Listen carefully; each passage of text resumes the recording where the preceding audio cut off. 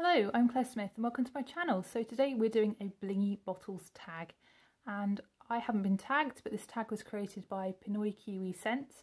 I assume if anybody wants to do this tag, they are free to do it, so please do it if you haven't done it already and you would like to.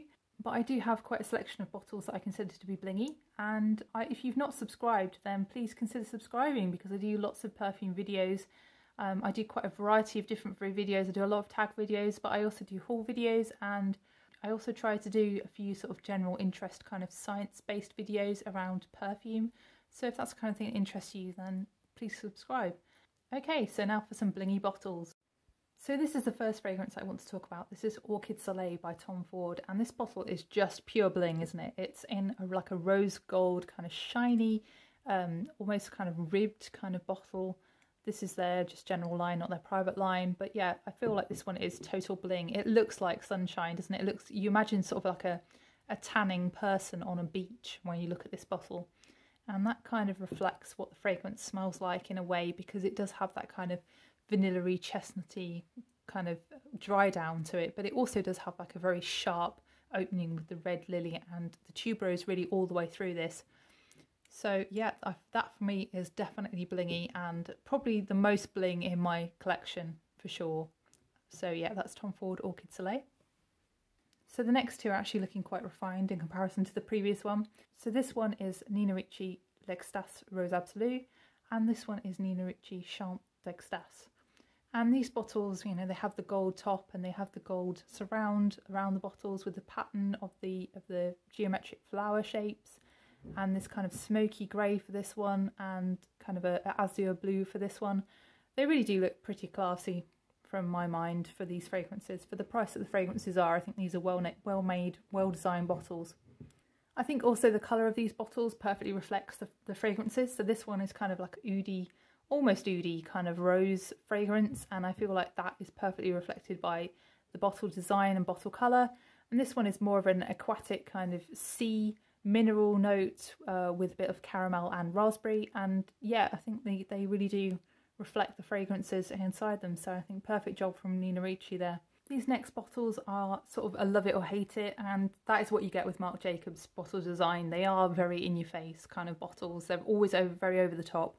And this one is Decadent, and also the flanker fragrance Oh So Decadent.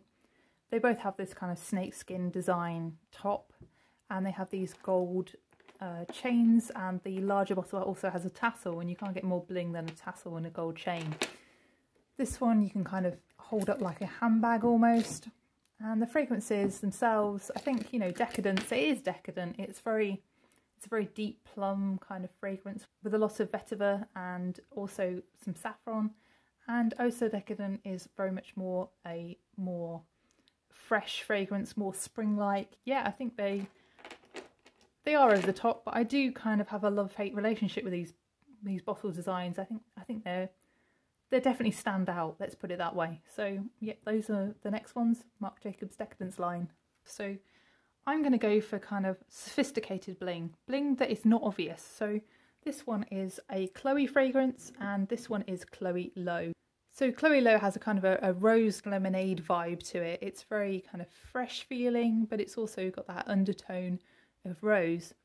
And this to me is bling, but understated, kind of almost upper class bling, because the tops to these fragrances are actually sterling silver. And you know, if you haven't seen the top tarnish, you're not going to know that. But yeah, Chloé have made the tops to their fragrances in the past in sterling silver.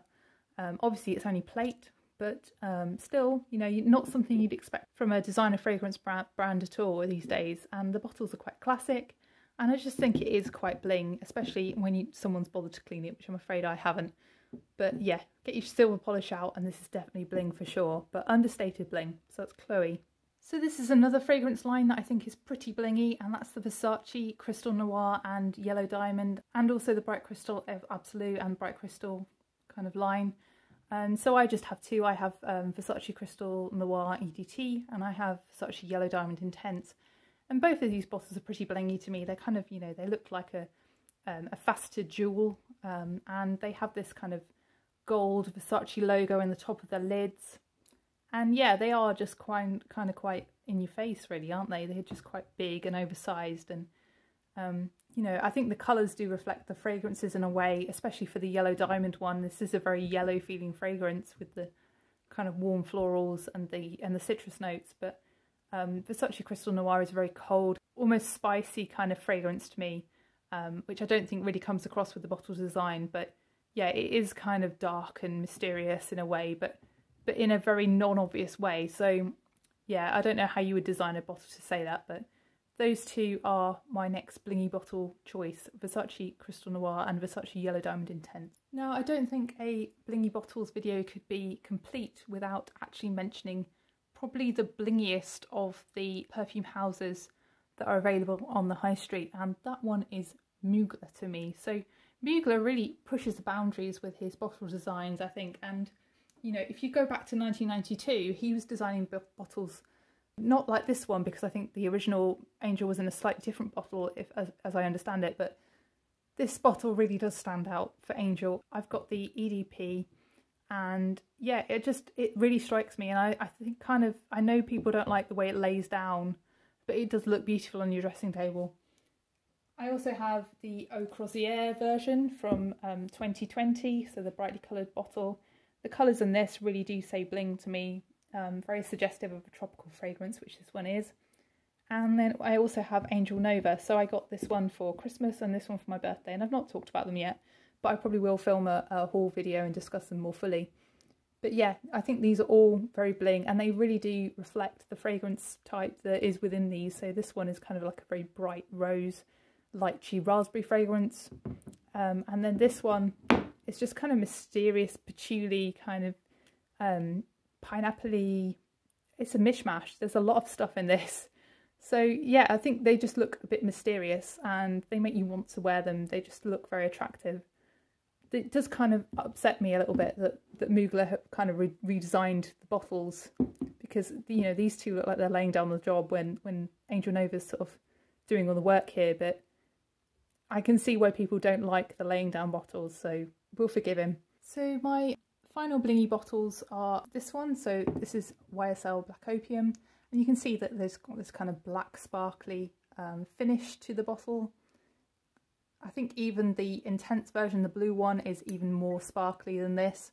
I think that, you know, this reflects how this fragrance is regarded, really. I mean, it's regarded as the ultimate clubbing fragrance, Black Opium. It's a super sweet, you know, almost sickly kind of vanilla-y coffee fragrance. I do really enjoy it, actually, but I do have to be in the mood. But yeah, this for sure does reflect exactly how people have used this fragrance. And I like the bottle, but they were constrained by the original Opium bottle, weren't they, in a way? So they had to just kind of jazz it up a bit for a modern age. But yeah, so that's Black Opium by Yves Saint Laurent. And the final bling bottle that I have is one that does look quite subtle, actually. So this is Madonna Truth or Dare. This is basically a tuberose gardenia kind of bomb, really, really heavy white florals with also red lily and vanilla as well. And the top has kind of like a sceptered kind of almost kind of royal looking top. It does look kind of bling. The bottle itself looks a bit like a tombstone. I don't know whether Madonna was going for a tombstone, but that's what she got. So I'd imagine that Madonna did have quite something to do with this, because, you know, she's a bit of a diva and she's not going to sign something off that she's not happy with. But yeah, it's a weird bottle and quite blingy in its own way, but more of a subtle way than some of the other bottles we've seen. So that's my last blingy bottle, Madonna Truth or Dare. So I hope you've enjoyed the video. If you have, please give me a thumbs up, and I'll see you in the next one. Bye!